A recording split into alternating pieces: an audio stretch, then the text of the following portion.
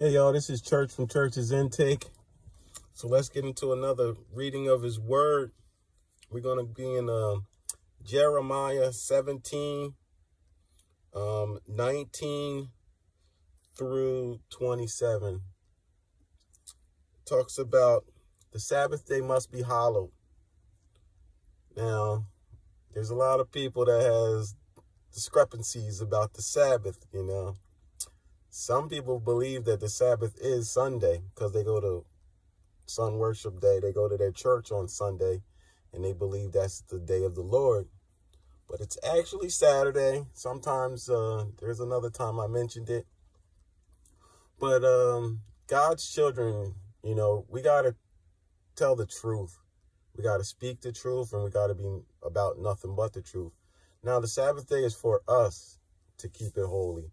It's actually a day of rest for us. Obviously, some people's jobs, they have to work, and God understands that. But he wants you to make it like it's a day for you to get acquainted with him even more. And if you use it in the right sense, he's going to bless you. He's going to bless you for, honoring the Sabbath and keeping it holy unto him. So I'm going to read the passage, and then I'll talk a little bit more. Thus said the Lord unto me, go and stand in the gate of the children of the people, whereby the king of Judah come in, and by the which they go out, and in all the gates of Jerusalem, and say unto them, hear ye the word of the Lord, ye kings of Judah, and all Judah, and all the inhabitants of Jerusalem that enter in by these gates. Thus saith the Lord, take heed unto yourselves, and bear no burden on the Sabbath day, nor bring it in by the gates of Jerusalem, neither carry forth a burden out of your houses on the Sabbath day. Neither do ye any work, but hallow ye the Sabbath day, as I commanded your fathers. But they obeyed not, neither inclined their ear, but made their necks stiff, that they might not hear, nor receive instruction. And it shall come to pass, if ye diligently hearken unto me, saith the Lord, bring in no burden thou through the gates of this city on the Sabbath day, but hallow the Sabbath day, to do no work therein. Then shall ye enter unto the gates of the city, kings and princes sitting upon the throne of David, riding in chariots and on horses, they and their princes, the men of Judah, and the inhabitants of Jerusalem, and this city shall remain forever. And they shall come from the city of Judah, and from the places about Jerusalem, and from the land of Benjamin, and from the plain, and from the mountains, and from the south, bringing burnt offerings and sacrifices and meat offerings and incense, and bringing sacrifices of praise unto the house of the Lord. But if ye will not hearken unto me to hallow the Sabbath day, and not to bear a burden, even entering into the gates of Jerusalem on the Sabbath day, then will I kindle a fire in the gates thereof, and it shall devour the places of Jerusalem, and it shall not be quenched. God bless the reading of his word. So, like I was saying before, there are a lot of people that, have discrepancies about the Sabbath day. And I actually went to a school, when I was younger, it was a Seventh-day Adventist school. So they do actually worship on the Sabbath day. That's probably about one of the only things that they do that, and they don't eat meat, right? That's probably one of the only things that's great about that, denomination, if you want to say it like that, that they do worship on the Sabbath and they do honor the Sabbath the right way. But other than that, they don't, not a lot of them, not that I know of, believing in, being filled with the gift of the Holy Ghost, speaking in tongues and stuff like that, right? But I believe God had shown me this when I was younger, and I went to this school, to basically learn which day was truly the Sabbath day, because even before I went to that school, I didn't know that Saturday was Sabbath.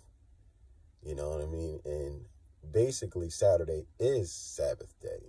It's definitely Friday night sundown to Saturday sundown is the Sabbath day. That's why, the devil tries to discourage us and try to manipulate us in our mindsets, because now in America we have these 7 days.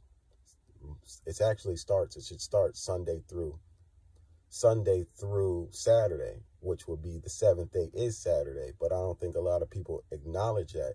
In some calendars, I think, no, on all the calendars, I think it starts Sunday through Saturday, which Sabbath day is the seventh day of the week, which is Saturday. And Monday is the second day of the week. Sunday is the first day of the week.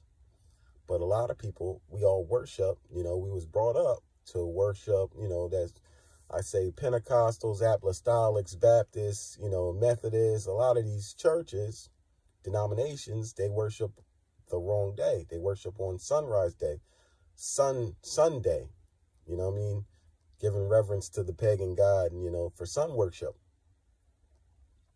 So this was changed back in the day, back in the early times of the Babylonians, and, they changed the day from Saturday and to Sunday, when Constantine and all of that transpired.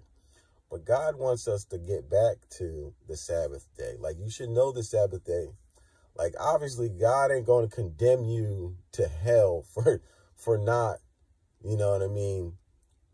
worshiping on the Sabbath day and you worship on your Sunday. I get it. But I believe also that God is actually bringing us back to remembering the true day of worship, the true day that if you honor this day, he will give you knowledge and understanding, and he will bless you even more so because you are honoring the true Sabbath day. Not saying that you can't go to church on Sunday. Like, there's a lot of people, when I'll say a few years back, I'll tell people about, the true Sabbath and stuff, because I learned it when I was a kid. I even used to tell my peoples, like, yo, I go to the 7-Day Adventist school, they go to church on Saturday, but they wasn't really acknowledging it. Like, oh, that's not what we do. We go to church on Sunday, that's God's day. And actually, God's day is Saturday. It's never been Sunday. And, then when I got a little older, people be like, well, I worship God on every day, which is great. Cool. But you still like being ignorant to the fact that the true worship day is on a Saturday. You know what I'm saying? Like, everybody, like you said, he had stiff-necked people. They were stiff-necked. They closed their ears. They inclined. They inclined to hear what God was trying to tell them. Like, yo, I can give you extra blessings. I will give you more if you honor it. Like I told your fathers to. It's a commandment. It's a commandment for you, technically. Yes, Jesus blessed people on the Sabbath day, healed on the Sabbath day. That's not what he's saying, because obviously he's saying, praise me on this Sabbath day. So yes, you should be healing people on the Sabbath, preaching the word of God on the Sabbath day. It wasn't about that. It was about working like in the fields and stuff like that, doing your own thing, not doing God's thing. Now, the Sabbath, like I said, a lot of people have discrepancies about it, but the Sabbath day, you should honor it. And you should know that this is the Lord's day, which is Saturday, Friday night to Saturday night, sundown. So by you doing this and giving reverence and saying, like, listen, Lord, I'm doing it. You know what I mean? I do it.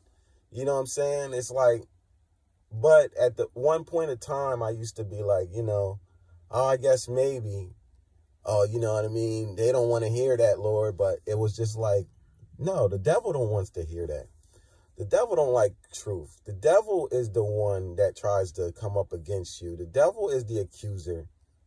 Once you know truth, you can't go back to not knowing what is true. Once God enlightens you to the truth, you can't go back and be like, nah, I do it. Yeah, you can worship every day, but God wants you to hallow the Sabbath day. Make it a little special, more special. Like I said, some people do have to work their 9 to 5s or whatever, but you can still hallow that day. You can still go to your job. Say you don't read your Bible like that. Say you don't, you know what I mean? When you go to work on Saturday, right? You have to work on a Saturday. Why don't you take your lunch and just read a passage unto God? You know what I mean? Showing him that you give him reverence to him. You know what I mean? Make it a little different than any other day. And I guarantee you that he will start showing you different things. He'll start showing you. He'll give you blessings and anointing. He says this. He says it in his word. You know what I mean? He'll start showing you and enlighten you on a lot of different things because you're not a closed-minded person. And it's like you trying your best to keep God's days and knowing, who God is, because he'll show you who he is on every day. True. But that is a special day. This is a day that you should give reverence to God. Yes, you can preach out there in them streets. That's you giving your reverence to God. But this is a day between you and the Lord. And you should honor it like that. No one's saying that, there's circumstances. This is not back in the day times. We know this. These are new times, new endeavors out here. We in new circumstances. God understands all of that. But God also knows your heart posture. He knows your mind, your mindset. So by you giving reverence to this day and, honoring it like to him, like, giving praise and worship to him, just give him praise and worship on this day. Just like you'll do it on a Sunday, right? You'll praise and worship God on a Sunday. You'll go to morning service, afternoon service, or whatever. So why don't you do it on a Saturday? A lot of people go out, Saturday is a big party day for a lot of people, you know what I'm saying? Maybe you should turn away from partying on your Saturday.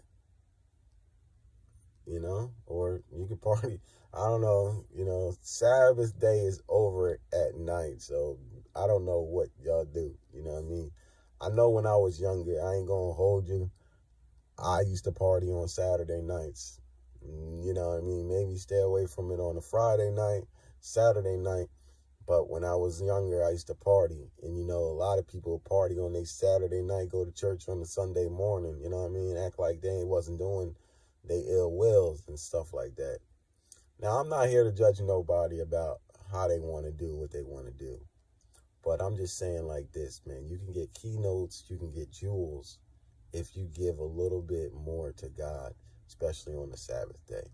You give him some honor, some praise, say a prayer, worship him a little bit, give him a little bit, and then try to work it up a little bit more and a little bit more. And I guarantee you that you're going to see a whole different thing in your life. You're going to be seeing blessings coming in, certain things transpiring in your life. Obviously, he'll start giving you more jewels because you're becoming more trustworthy and you're actually learning him. You're building a relationship with him. God needs us to get a relationship with him. That's why he says, you could have been casting out demons. You could have been speaking in these tongues that you say you speaking in. But then he says what? Away from me, I never knew you, because you never had a relationship with him. Now, you can get a relationship with him on every day. I'm not saying that, but I'm just saying the Sabbath day, when you start giving more reverence, like, yo, God, this is our day between me and you, he'll start blessing you a little bit better. And he'll start strengthening you, empowering you. And like I said, I just say it so the truth can be known each one teach one. You know, that's how I believe. We're all ministers unto God. No one's better than another. And that's how I believe it. And God, you know, got me out here starting to read his word more.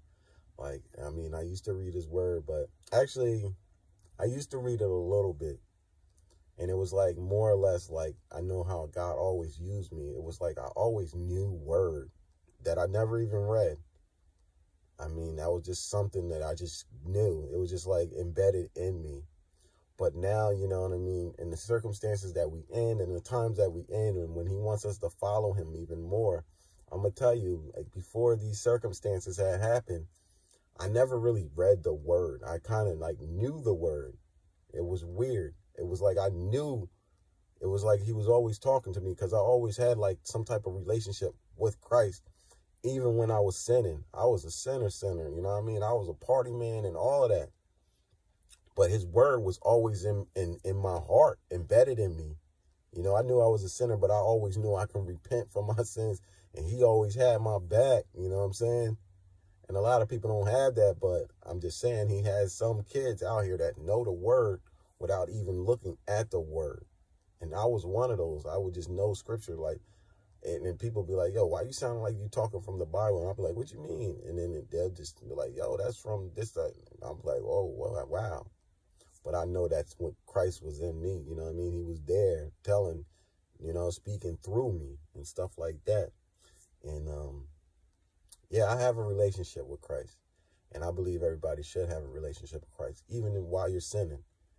Don't think because you're a sinner, God ain't with you, talking to you and guiding you in the right way. Because if anyone's telling you this is not true, they're lying to you. God loves the sinner. He wants to turn you from your sins. And he's going to work on you and work you until you get it right.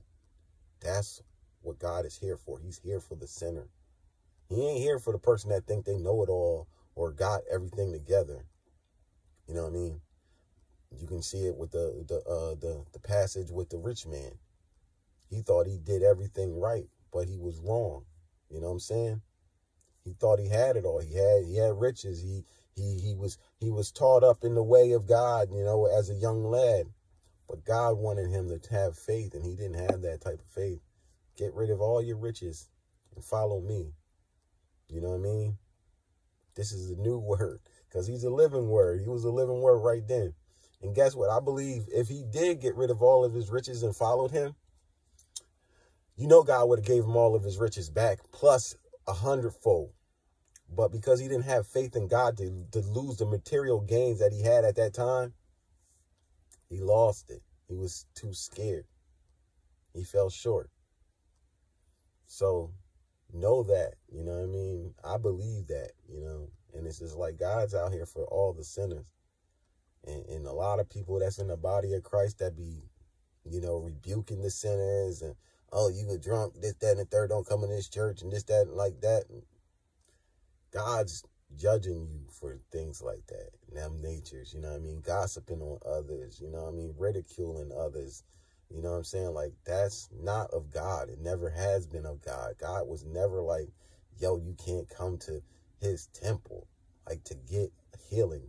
Like, what type of people do you think needs to go to the church? A sick person has to go to the church to be healed. A sick person would be a person that is a drunkard. A sick person would be a person that is under the influence of drugs.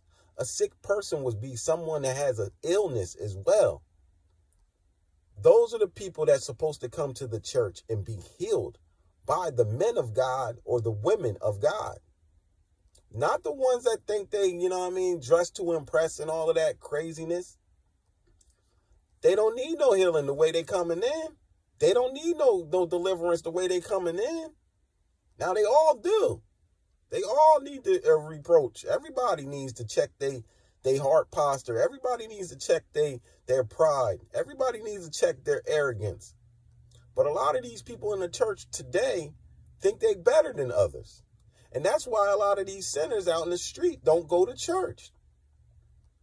So watch that. Correct that. That's what God is here for. He wants correction. He wants you to be out in the street. Jesus was a street preacher, baby. He was out in these streets. He wasn't in them temples like that. He was in the temples going against the Sadducees and the Pharisees. The ones that's in your church today, those are Sadducees and Pharisees. The ones that believe they're better than another. They thought they was better than Jesus, dog. Because they knew the word. But the devil knows the word. The devil's children know the word. The hearts of the men was wicked. They was trying to transpire against the dude. Trying to transpire against our Christ. They thought they was better than our Christ. They wanted him dead because he was speaking the truth. Know that. So I'm going to leave that one right there. Happy Sabbath day, y'all. Tell a friend. Like, subscribe, share. Churches Intake. I love you. God loves you more.